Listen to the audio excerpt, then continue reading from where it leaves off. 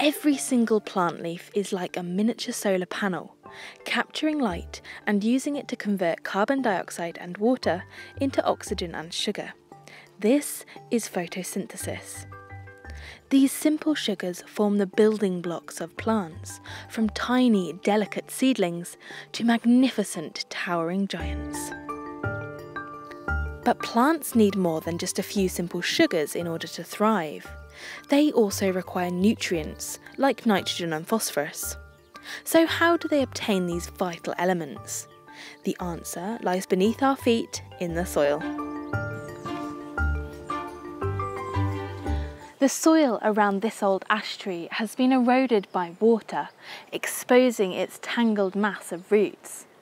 These roots not only act as an anchor for the tree, holding it to the rock, they also provide a surface between the tree and the soil, allowing the exchange of nutrients.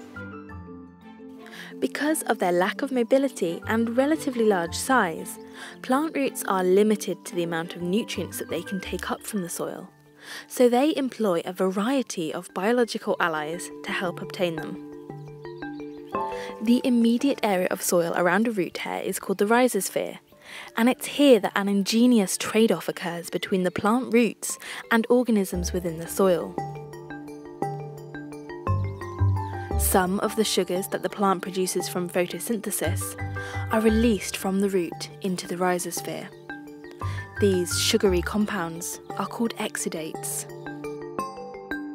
You might think that expelling some of your hard-earned sugars is a terrible waste of energy, but the plant is actually forging its own workforce, a colony of microscopic organisms that supply the plant with nutrients that would have otherwise have been locked up.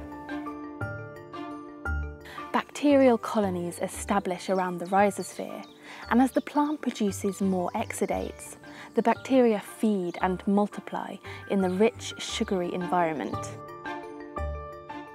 Not only are the bacteria taking in carbon from the sugar, they are also ingesting a range of other elements found in the soil.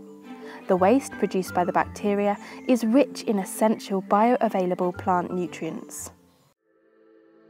This is where the fungi comes in. Tiny filaments of fungal hyphae, 1 cell thick, work in symbiosis with the plant roots. They are particularly good at extracting plant nutrients because of their large surface area, and will trade them in return for the sugary exudates released from the roots. These fungal hyphae form huge underground networks, connecting multiple plants and allowing them access to a vast range of nutrients.